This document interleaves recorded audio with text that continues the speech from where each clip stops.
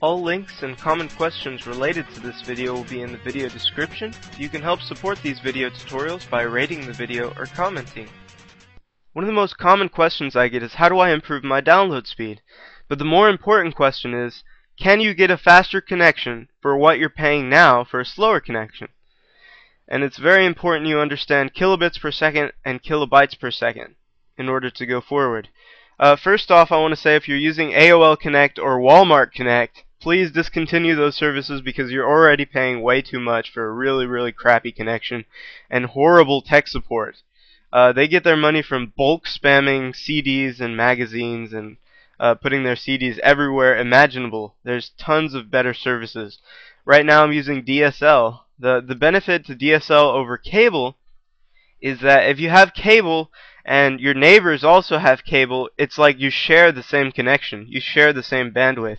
With DSL you get a dedicated connection only for yourself, and your bandwidth won't deplete if you have a person next door or something that always have their torrent programs on or their peer-to-peer networks on. Let me give you an example first though. We need to understand kilobits per second and kilobytes per second. Let me say I'm going to download a game. I'm going to say download Dofus. It's an online French MMORPG.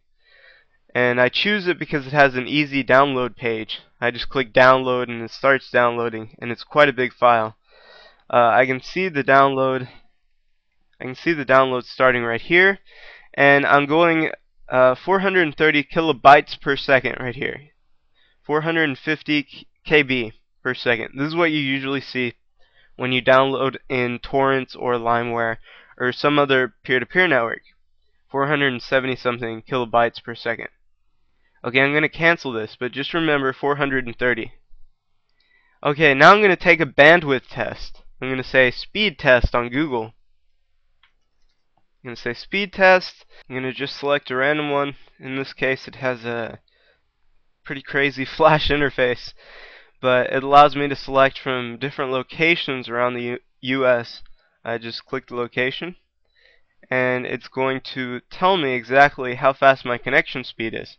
But wait a minute, remember that I was downloading at 430 KB, and right here it says 5100 kbps. So whoa, that's a huge difference just because it changed from KB to kbps. And it's going to tell me my upload speed too. And the upload speed basically determines how fast you're going to download off torrents, because torrents are based on sharing ratios. The more you give, the more you're going to get. So your torrent downloads are basically usually going to be as fast as your fastest upload speed. But keep this number in mind. Now it's 5130. And it gives me the results here.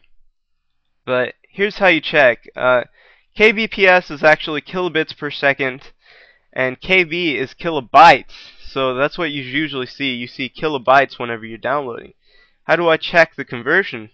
I can actually use Google as a calculator. I can say 5130 kilobits in kilobytes. So it'll actually tell me how fast I should be downloading. Why is it important to understand these numbers? Well, first off, anything you download from the internet, anything you download from the web browser or from torrents or other peer-to-peer networks is going to be in kilobytes. Once it reaches 1,000 kilobytes is called a megabyte, and 1,000 megabytes is called a gigabyte. 1,000 gigabytes is called a terabyte. So these are the numbers we're familiar with.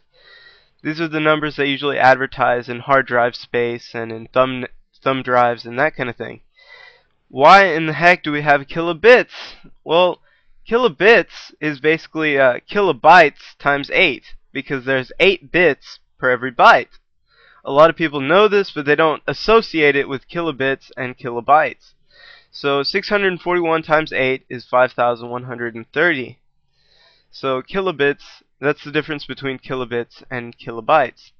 They use the bigger number simply to advertise. Since it's a bigger number, people get confused with kilobytes and they think the connection speed is way faster when it's actually just about the same speed. And again, I recommend testing the connection speed to see how fast your connection goes, and then calling different ISPs to check how fast their connection goes. In this case, it's 5,130 kilobits, but they usually call it 5 megabits.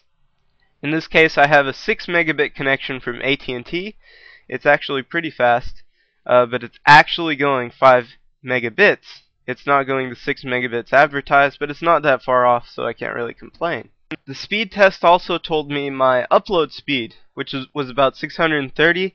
If I search 630 kilobits and kilobytes in Google, it's going to say 630 equals 78.75 kilobytes. So this is about how fast I'm going to be downloading using peer-to-peer networks or torrents, since they're based on sharing ratios. If you use Email, LimeWire, or some kind of torrent software like uTorrent or Azurius, this is about how fast I'm going to go, even if my max capacity for downloading is about 600.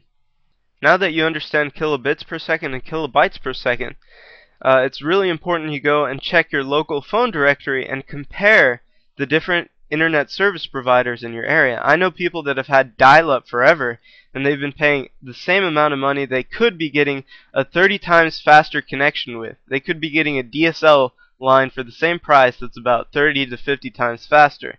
So please do that. Please check the differences. Also, if you use torrents and stuff, make sure the upload capacity is fast. The faster the upload, the better the downloads. It doesn't matter what your max download speed is most of the time. If you have a slow upload rate, you're going to go pretty darn slow. A lot of people get confused by that. Also, if you're going way below what you should be going with your current provider, you should call them. You should say, hey, what the heck? You advertise this speed and I'm going this speed and you should help me. So please be sure to do that. Anyways, thanks for listening.